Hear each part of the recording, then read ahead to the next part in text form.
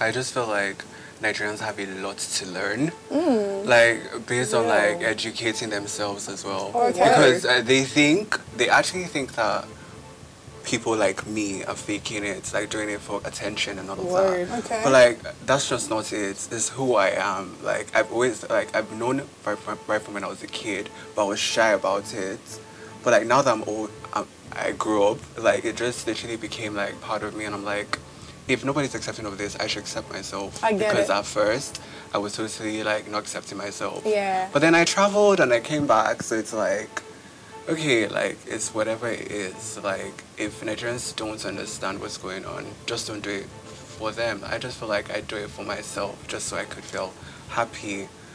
I would say they're denial because like they're just a lot of things. Like I've been in so many fights. Physical, not physical, like so many, like with policemen. Wow. And like, I just like,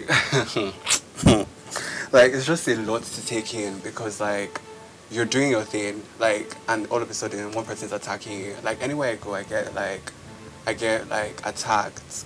I would say like they have like a lot to educate about like the whole LGBTQ because we're not faking it. We're actually not faking it. It's what like how would you tell, like, because like it's a thing of like as I go out, I go out, like I literally I'm asked, am I a boy, girl, this, that, like I don't even know what's the answer. I just say like sometimes I even say, yeah, I'm a girl. Because it's actually not their business. Agenda, right? Like, you understand? So like I actually just say that based on like, yeah, I'll tell them like whatever they want to hear just so they can talk about me, this, that. Like before I used to feel so bad about it, but now it's like I just need to like show more of myself. Nigerians are in clear denial. You cannot tell me that. Yes, they're aware, but just like I said. But like being aware and being in denial is two different things. You can be aware of something, but like, you can still be like oblivious. That's to exactly. that thing. I think that's. And why I say Nigerians are denial, because you can't tell me that if you're really like open to the whole LGBTQ community, why would you be implementing a law?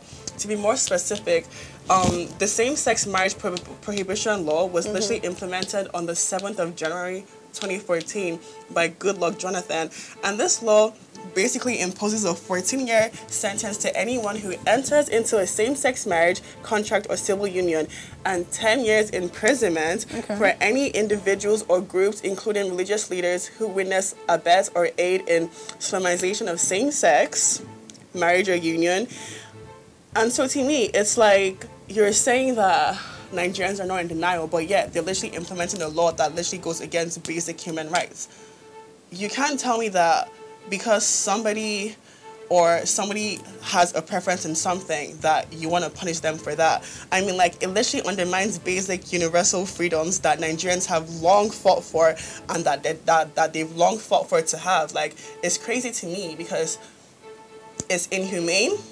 It's very wrong. It goes against basic human rights. Wow. I mean, like, we as humans are not allowed to judge other humans. I mean, like, even if you want to bring the case of religion into it, I mean, God clearly said, do not judge. You literally have to be accepting of everyone, no matter what it is. So you judging doesn't make you any better, bro. Like, you're not making it an open community for people to be free. Nigeria are not in denial of this. Both cultural and both constitutional, they are not in denial. And that's why I'm coming back to say that the LGBTQ are the ones that are in denial, thinking that one day, you would fight for your rights and come out to say that, okay, Nigeria has to come to terms with it.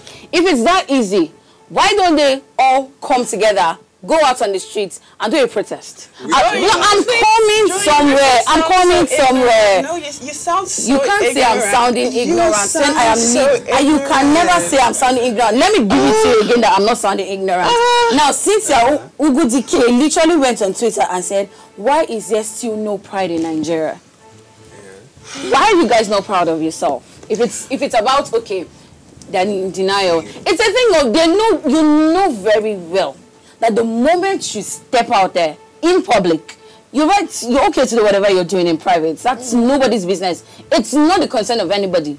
But the moment you step out there in public, the worry story will give you an example of it. The moment you are going straight, they won't even have a conversation with you. I mean, you're going straight up.